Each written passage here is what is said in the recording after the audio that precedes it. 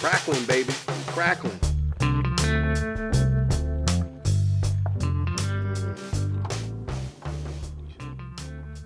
My mother is a Southern Belle. My father's lineage is Nigerian. And growing up in her household, I was exposed to a lot of very, very good food.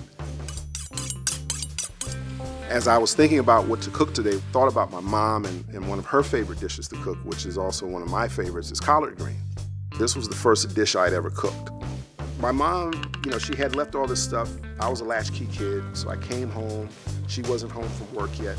So I go in and I cook. So when my mom got home, she was really angry with me because she was like, why did you go in the kitchen and cook this?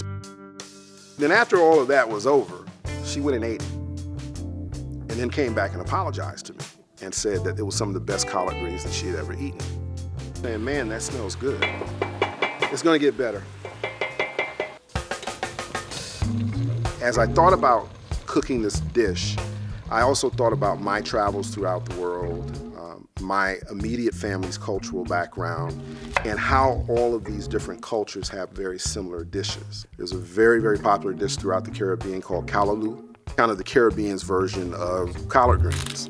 You'd find that certainly throughout West Africa. A very popular dish, especially in Nigeria, is egusi. Now, one of the things I'm going to do a little different than a typical Southern way of cooking collards is I'm going to add some West Indian and some West African influences to this particular dish.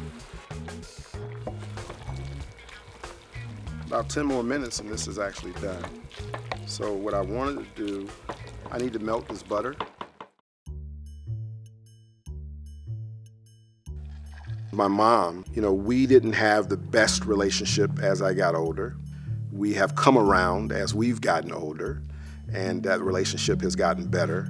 And in that relationship getting better, the one thing that kind of brought my mother and I back together, so to speak, is food. My mother actually used to eat her collards the same way, only with cornbread.